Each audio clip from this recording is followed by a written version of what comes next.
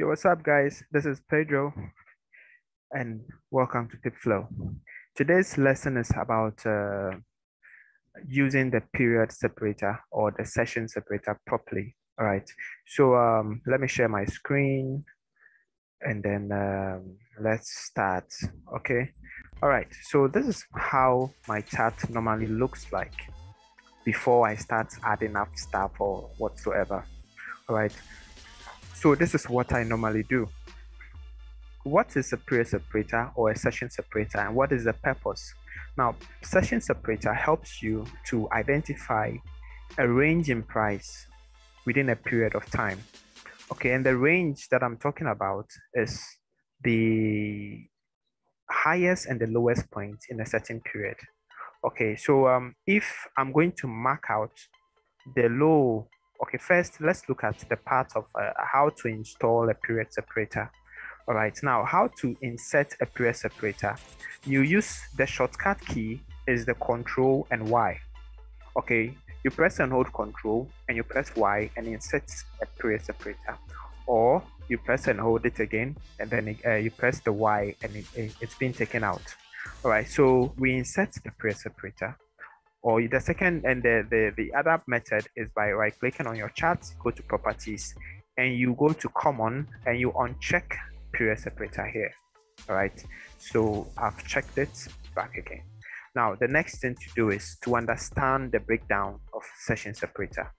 So for a daily view, daily range, okay, knowing how much price traveled within a day, or the areas that price travel within a day, you can see it from 1 minute to 1 hour. Right, this tells us that when you go into 1 minute, let me zoom out a little bit so that you can have a fair idea. All right, so let me go into this yesterday's area. All right, with this it tells you that this is the lowest area price got to the whole of yesterday. Right, so with this you could see that price traveled to this level. If you don't know how to duplicate a trend line, okay, I have a video in my channel in the MT4 basics and MT4 playlist or something like that. All right, if you just search for MT4 and you'll find it in my channel. All right, I have a video on creating a duplicate of tools or duplicating your tools.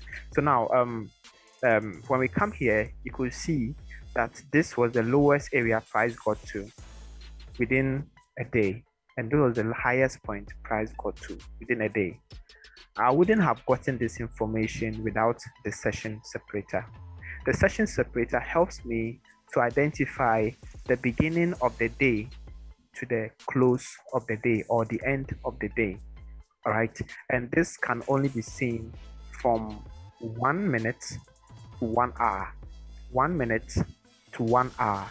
So that means from 1 minute, right, from 1 minute all the way to 5 minutes, 15 minutes, 30 minutes to 1 hour gives you a daily range.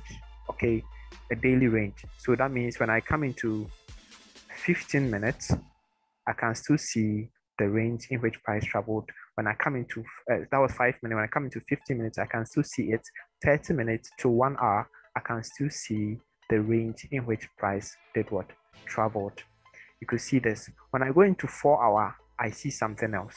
You see, so I'm going to explain that as well. So back into 1 minute. Now I can take them out. Sorry. Now let me delete them. Now 4 hour gives you a range from Monday to Friday. Every 4 hour gives you a range from Monday to Friday. That is a weekly range.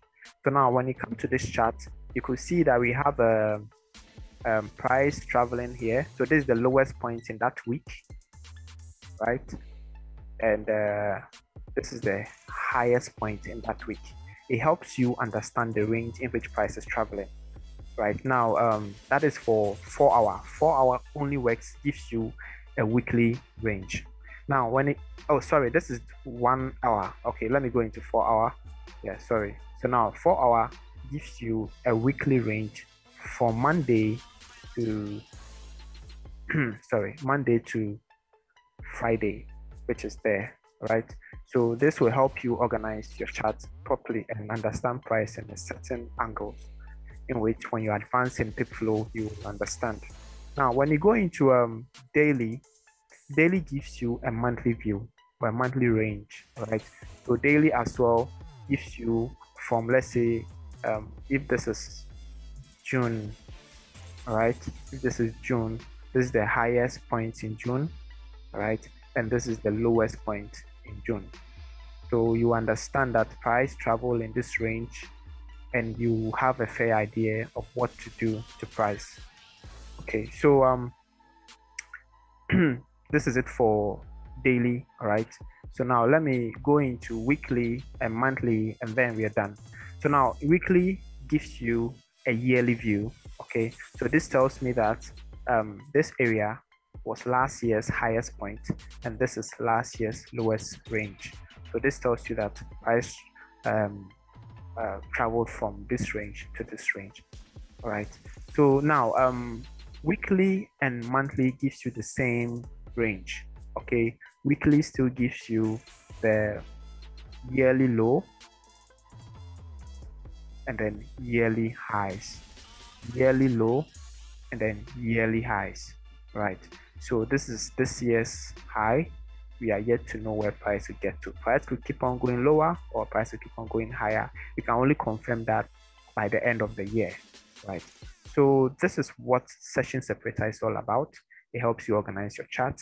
It helps you put things right with the pips, right? Thank you so much. I hope this helped you. Don't forget to like, share, and subscribe. All the best and see ya.